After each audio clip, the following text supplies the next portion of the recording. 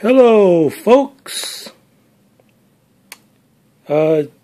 today's quick review is going to be for another lulu.com proof.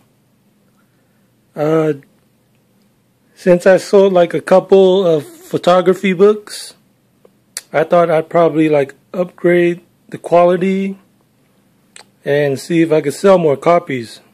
So for this particular one, I ordered a new proof with 600 DPI, and I'm going to show you the quality, okay? So the cover right now is at 300 DPI. It might not be noticeable, but it's not necessarily the best. I mean, you could say that it was the quality of the photo taken, but print-wise, it's still looks a little soft. So check this out. And because I set the resolution properly for this particular proof, so I think the quality turned out better. But check it out. This is at 600 DPI.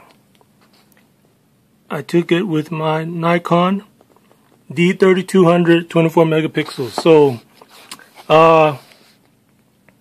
right out of the camera, it was at default 300 DPI, but if you go in there with Photoshop and you change it correctly via document size and not image size wise, then this is the proportional size at 600 DPI, and you can tell kinda, right?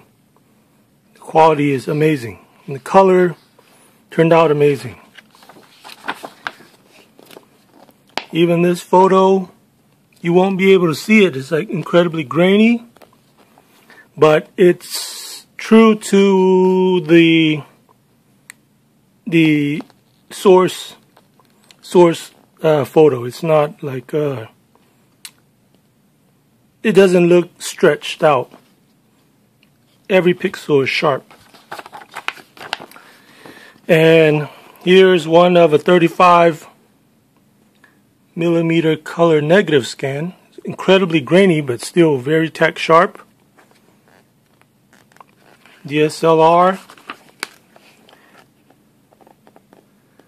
Another one from the DSLR.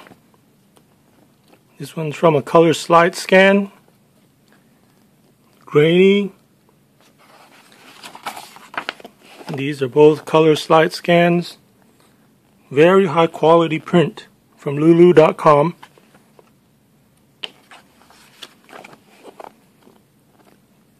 Here's one from a black and white negative scan.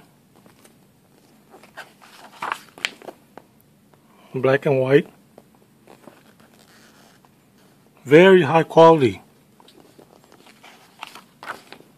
Black and white.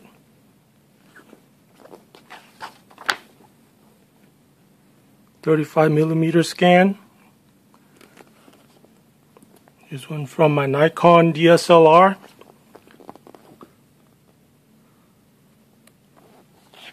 Very sharp and surprising from my LG Volt smartphone. Look at that. Doesn't that look amazing? Look at the quality. This is from lulu.com, folks. Here's another one from my LG Volt smartphone. Right out the camera. No photoshopping or anything. Well, maybe a little photoshopping, but still looks amazing. So as long as you have at least 5 megapixels and you convert it to 600 DPI, it should be more than sufficient. And there you have it. High quality. I think Lulu must have changed their outsourcing. So they might not be sending these to offset printers, the old traditional printers anymore. These are just giant inkjets. That's why they could print at such high resolution. So that's my review. You can go check out lulu.com, and my suggestion or recommendation for how to set up your photo books or your photo quality books is to use at least 600 DPI. And make sure you're choosing the professional line, not the standard line that's cheaper paper. You have to choose the one that has glossy paper. It costs a little bit more, but I think it'll be worth it if you want a better product that people will buy. I've done tests on the standard line for like traditional color halftone comic books, and that's probably going to be in another video. I mean, you're going to have to find ways to trick the printers so that the quality is good and practical. Alright, thanks for watching. Like, comment, and subscribe. Hope that helps you in your self-publishing endeavors.